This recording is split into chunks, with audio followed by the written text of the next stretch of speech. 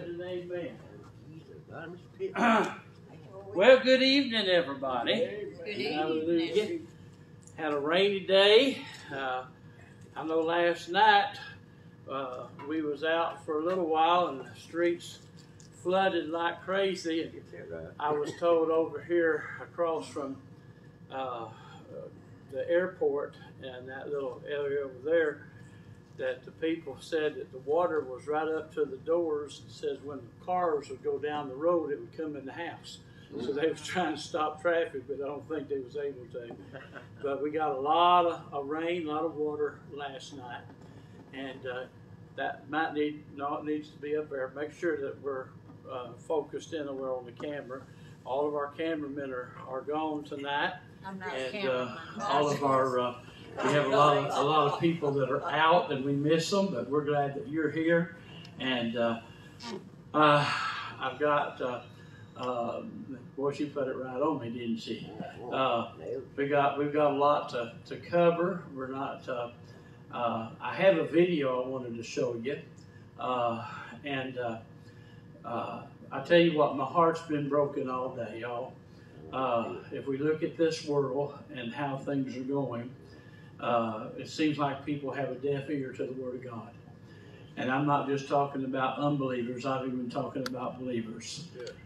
People just don't, they don't hear what the Word of God says. And I'm here to tell you God's Word has never changed. It's the same yesterday, today, and forever. And we have a challenge. And the Scripture says that we are to die daily. And when it talks about dying daily, it's talking about our own selfish desires, the fleshly desires that we have. And there's things that we all have a fight with, but God will help us with that fight if we let Him. God has sent us the Holy Spirit, and He is a gentleman. He will guide you and teach you to all truth, but if you're not willing to listen, He lets you suffer the consequences. And that's why we're in so much trouble all the time. So, Sister Judy is still, as far as I know, in the rehab. Sister Charlotte and her son's not here tonight. Mary had texted me, and I texted her back. It was late.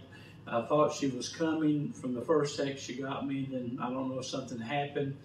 But anyhow, pray for them. They're not here tonight. And Jason had called me the other night about his grandpa. He was having problems again, so we want to remember him in prayer.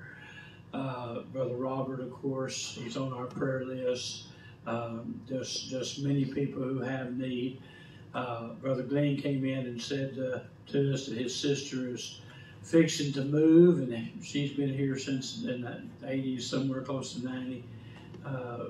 87 to 90, somewhere in that neighborhood. I've been listening to him, but I hadn't got the story just right. But yeah, she's been here with him, and he's not going to have anybody here but his daughter, and he's been around her most of his life, so he's going to miss her. So pray for her and that change as well. And I just was listening to some of the talk. My wife had a little fall this week, and in fact, I got tickled at her. She came in, she says, I failed and there was no one to help me up. And I said, well, honey, I didn't even know you was out there. And she looked at Buddy and she said, nobody would come and pick me up. I couldn't hardly get up. Just started crying and carrying on. I did. And yes, she did. And, and she just, and I said, honey, I would have been there if you just told me to come, but you didn't. So anyhow, found out Bilal took a fall. So I tell you what, I've been trying to keep from falling the last 2 or 3 days, and I don't know why it is, but in these older days, and my situation is I trip over everything. I don't care if it's out there and it's going to get me, a rug, anything, it just does. So I went back to my family physician. They called me today and told me some of my blood levels were low, and they're going to put me on some more vitamins. want me to come back and check it next week, and maybe that's why I'm feeling the way I'm feeling. I feel sluggish. And they said my vitamin D was down, and I didn't have enough magnesium, what do you call it? Magnesium.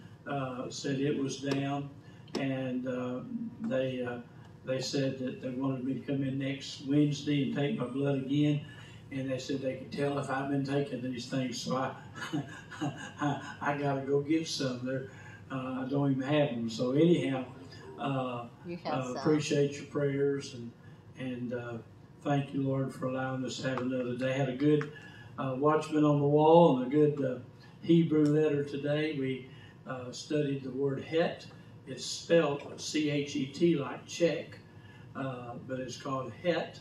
And if you haven't listened to that, you can on Facebook, and we trust that you will. Do we have any other prayer requests from anyone?